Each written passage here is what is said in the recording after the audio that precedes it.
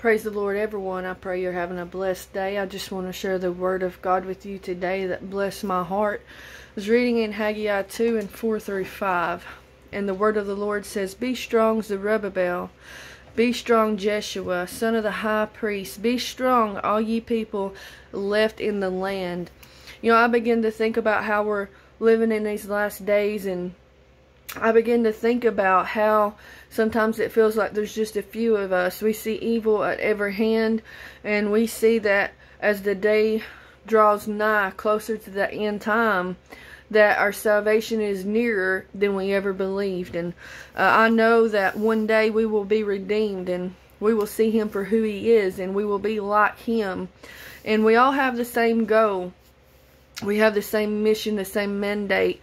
We are to be witnesses of Christ Jesus, witnesses of the power of God, witnesses that the Bible is true, that it's still the unadulterated Word of God, that He still saves, heals, and delivers. We're all the children of God. He has no grandchildren. We're the sons and the daughters of God. And I begin to think about how the Word of God says that He is one faith, one Lord, one baptism. And He said that it's the same Father in us all and through us all. We have one Father. There was one sacrifice given, Jesus Christ, the Lamb that was slain before the foundation of the world.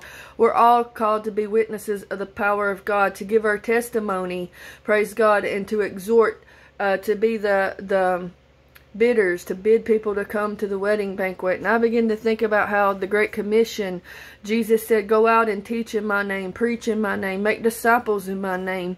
He said, go out and spread the gospel, preach it to every creature. And we all have a testimony of where He picked us up, where He brought us from, what He's done in our lives. So we all have that testimony that we can give. And we have a work of soul winning, to be His hands and feet, to be His branches. Praise God. And this is the old gospel ship of Zion. It's for the lost and the dying. And we're to do the work of the Lord. And Ephesians teaches us that we are created for, He caused us because of all that Christ did. Not only did He forgive us and wash us in His blood and give us grace and truth, but we sit in heavenly places when we walk with Christ, and we were created for His workmanship, His handyship, and that He gave some apostles and prophets and evangelists and teachers for the perfecting work of the saints, and how we all have a part in the kingdom of God.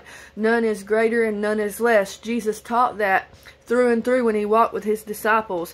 He said, I tell you, John the Baptist is the greatest, but He said, the greatest is the least, and the least is the greatest. And He always, praise God, said the first shall be last, and the last shall be first. And we're all great in the kingdom of God. And we have the same mission, the same mandate. And He saved us all from that sin nature, tore down that wall of perdition. Praise God. He's slain the intimacy of the world and the flesh. And He empowered us with His Spirit. He lives inside of us. And He's caused us to sit in heavenly places.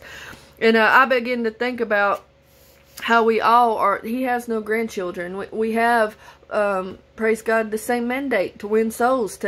Jesus said, I come to seek and to save that which is lost. And we're to tell our testimony, to lift up the banner high, to lift up the name of Jesus. He said, if I be lifted up, I'll draw all men. And we're to tell that testimony, that He saved me. He picked me up out of a horrible pit, up out of the miry clay. He set my feet up on a solid rock, because He is that rock. He is that chief cornerstone. He's that foundation.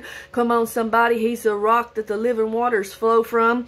Hallelujah. I feel the Spirit of God. So don't feel like you're you're alone in this land, because Elijah felt that way when he went into the cave, and the Spirit of the Lord came to him, and He said, I have 7,000 that never bowed a knee to the prophet of Baal. And so Zerubbabel and Joshua, they feel alone. But the word of the Lord says, be strong. He said, be strong in the power of my might. Not in your own might, but in the power of His might. He says He gives strength to those that have no might, and power to them that are faint.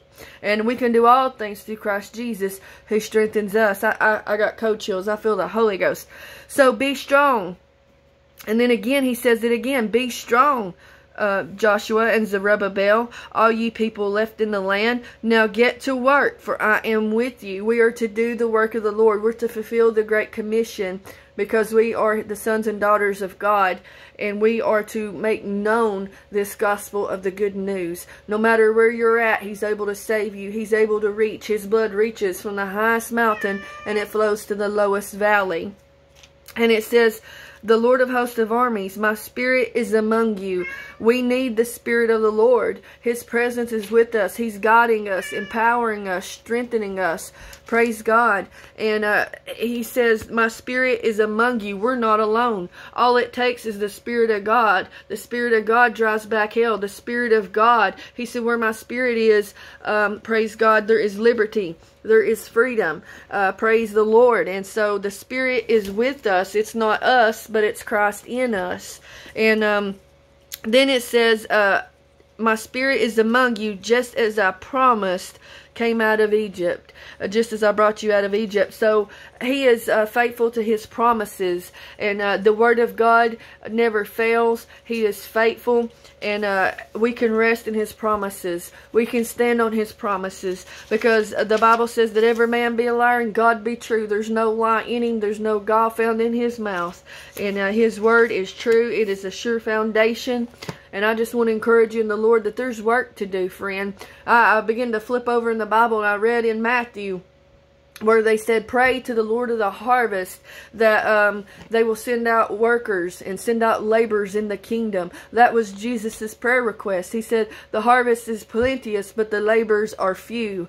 And He's calling for laborers. He's calling for people that will labor in love, labor in the Spirit, labor in prayer, to be His hands and feet, His mouthpiece, His vessels. He says, freely you have received, praise God, freely you give.